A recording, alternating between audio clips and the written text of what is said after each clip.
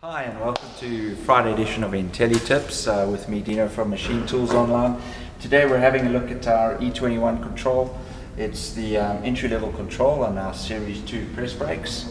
Behind me we have a 125 ton 3.2 meter machine, but what we're going to do today is we're going to cover the controls screens. We're going to go through all of the items on them. We're not going to go into the programming or the parameters just yet. We'll do that in another episode, but let's just give you a tour of what you can expect from this control. Okay, so here we have the first screen that you'd be presented with when you start the E21. It's this single bend screen, and I'll take you through the parameters quickly. Our x-axis is current position of x-axis, y is current position of y-axis, which is the beam, and x being your back gauge.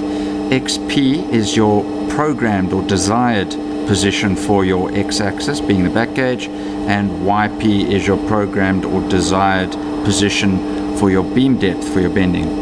DX is the back gauge retraction. If you want your material, if it may impact the fingers on your back gauge, you can have it retract. HT is hold time. That's the hold time or the delay of the punch at the bottom of the bending point. DLY is the delay which is applied to the retraction, so you can also have your retraction occur slightly later in the cycle. PP is number of parts programmed.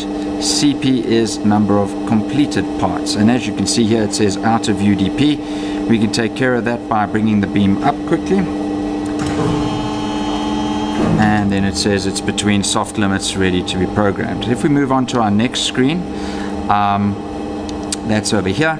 This shows your library of programs. There are up to 50 programs in the E21, each with 25 steps in them. There's nice scope there for quite a lot of bending.